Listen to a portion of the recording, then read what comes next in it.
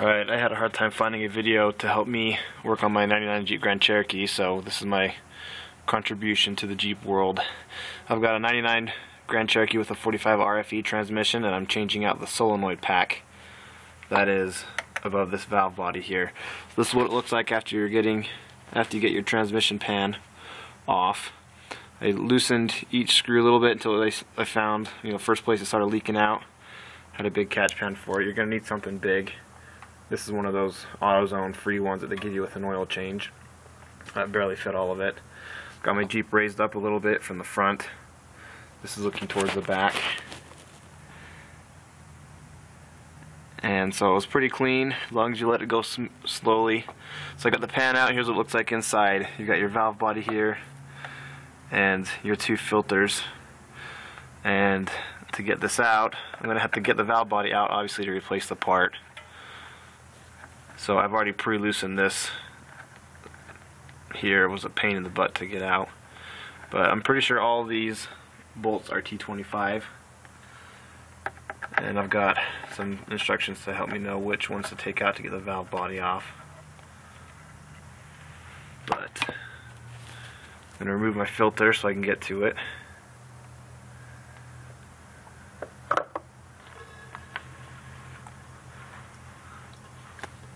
So that's got some fluid in it as well, so you got to make sure you get that out more carefully than I just did. It's always recommended you change both filters whenever you're doing something like this, whether you're going in to replace your part or just a filter change. So there you go, there's your valve body. There's your filter, other filter that you have to get out. Best way to do that is one of these babies.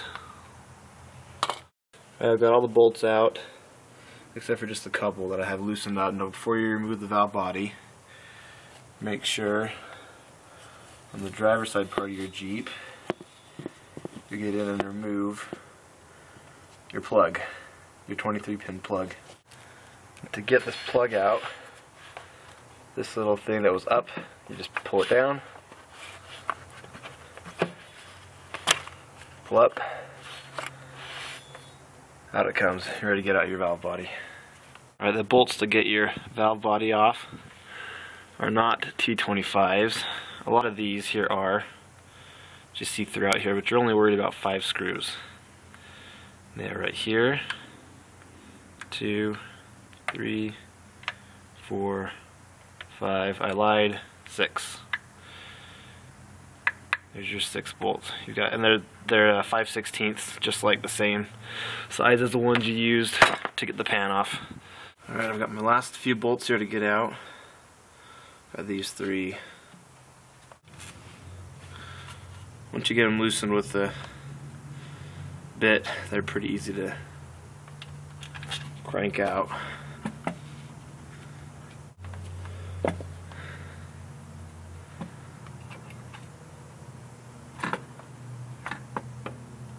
Slowly drop your valve body. You can see if you can see it, the 23-pin connector right there. There's my filter. I'm going to wait to take it out when I finish replacing, when I'm ready to put it back in. Everything back in, but there's that. And there is your valve body with your solenoid pack right there. That's the problem for me. Alright, I've got my valve body in here now, and I've got to get the solenoid pack off. So to do that, you go to the bottom here, and you've got 1, 2, 3, 4, 5, 6, 7, 8, 9, 10, 11, 12, 13, 14, I think 15 bolts. Once you get these 6, it's all the ones that are in the middle, all with a T25.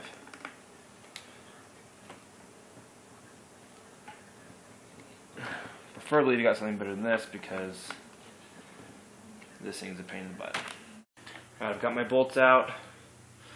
They're kind of in a square fashion, if you can see from this at all. This is what I'm going off. It's a manual I found online. That's the little diagram of your bolts you take out. This thing leaks a lot during this whole process, so just be careful with that.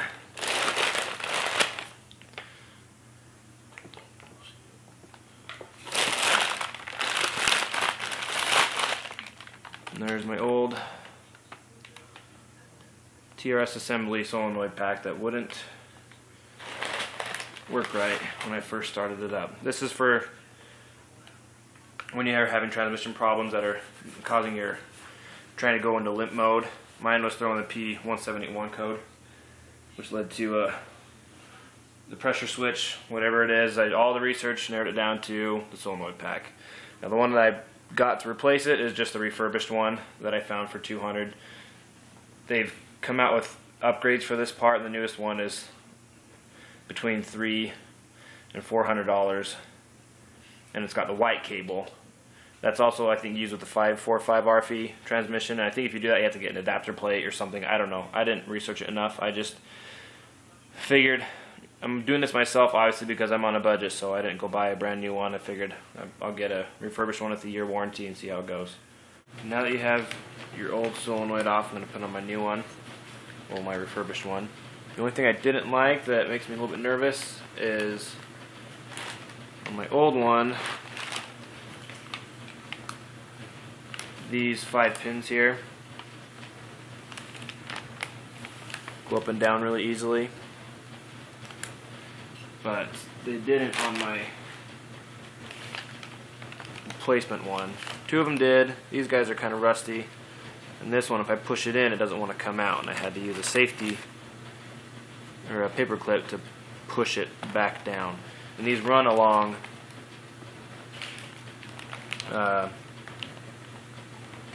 the TRS selector plate, and I guess there might be little sensors that help the car to know which gear it's in.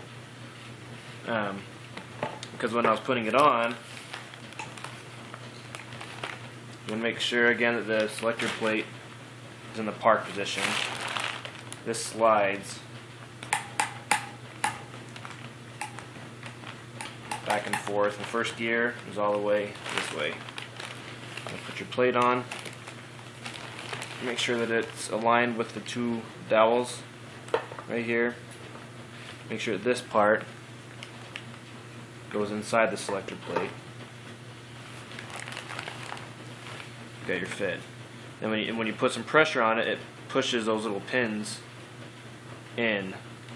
So I'm only hoping that that last one that wouldn't go up and down really easily eventually gets that way with the heat and the transmission fluid, whatever it takes. But that might be worth checking on your replacement solenoid pack if that's going to be a problem or not. I guess I'll just have to see. Once you get the pack on, you're just going to reverse your steps and get all your screws back on. I've got the solenoid pack mounted back onto the valve body with all 15 screws.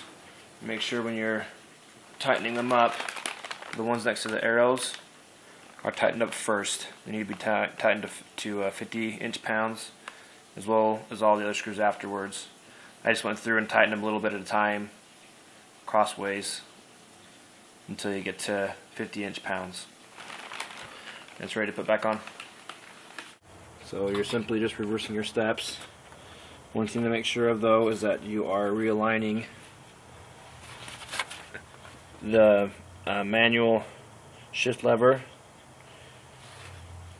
with the TRS plate. It's this right here. You just need to make sure that is lined up with this, the TRS selector plate that you had in park, which might not be the easiest thing. Let's see how it goes.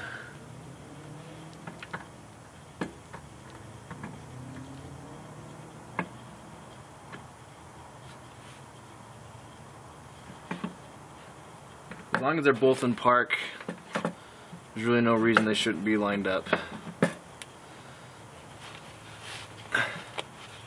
There you go. Place a few bolts to hold it, and then you're going to screw them back on alternately across from each other. I also lubricated the seal on the solenoid pack connector that connects to the plug on the outside. I lubricated that with petroleum jelly. And you're going to tighten these up to 105 inch-pounds. It's a bigger bolt so it can handle being a little bit tighter.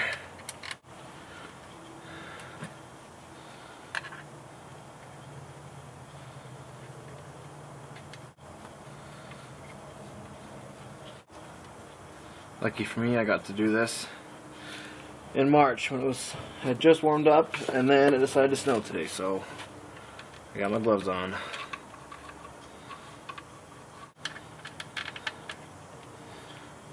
Remember, you've got 6 bolts to mount back in, so don't forget any. Check the seals on the valve body and solenoid pack as well. Replace any if they're cracked or busted. Mine seemed fine.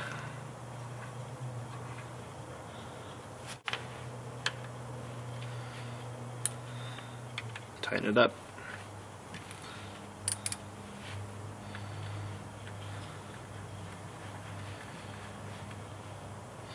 As long as your TRS plate was in the park position like it should have been all along, and your car is still in the park position, then you shouldn't have a problem realigning that manual connector thing. If you don't know how tight to make them, if you don't have a tool to get the exact inch-pounds, I was talking to the guy at AutoZone. He said you can't over tighten it unless you're over tightening it so much that you're risking breaking the bolts. That's why smaller bolts have smaller inch-pound tightening ranges.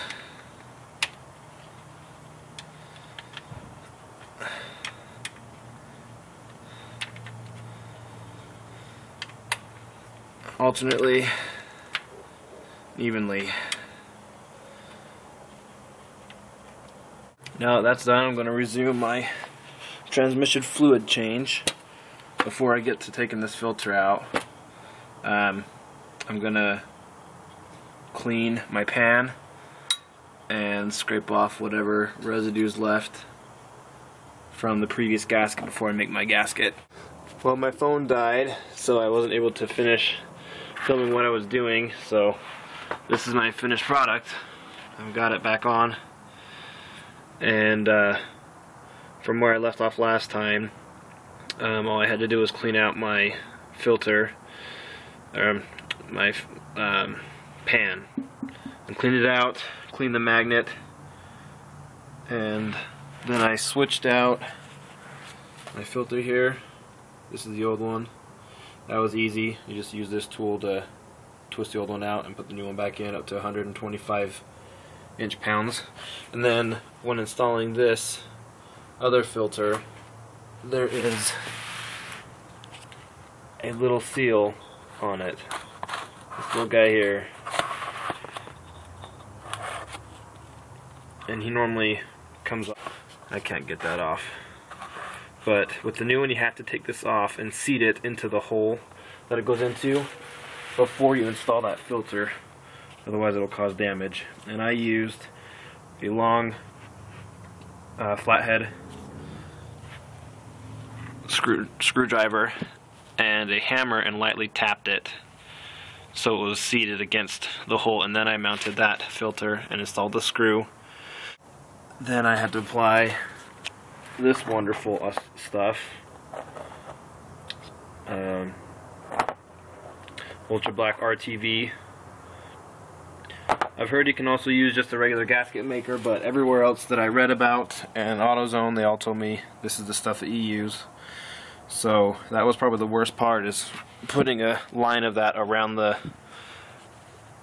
pan, because if you mess up on that, then you're going to get a transmission leak, and you'll have to do the transmission fluid change all over again. You can kind of see the gunk. The RTVs is sticking out a little bit. What you do is you very carefully lift the pan up onto the transmission, being careful to not let the edges touch the inside of the transmission, like the filter that's sticking out, so you don't get any of the gunk inside. And then you install all 15 of your screws. You just hand tighten them so they're not super tight, so the gunk just comes out a little bit. And then wait for at least 30 minutes. I'm in the cold, so I'm waiting longer. And then you're supposed to give it another half turn. Some things say just tighten it all the way really carefully at first. I'm not totally positive, but this is how I'm doing it to get a good fit. Hopefully it works. And then with just a regular change and no overhaul, you got to put in the ATF4. If your car previous had ATF3, then ATF4 will work as well.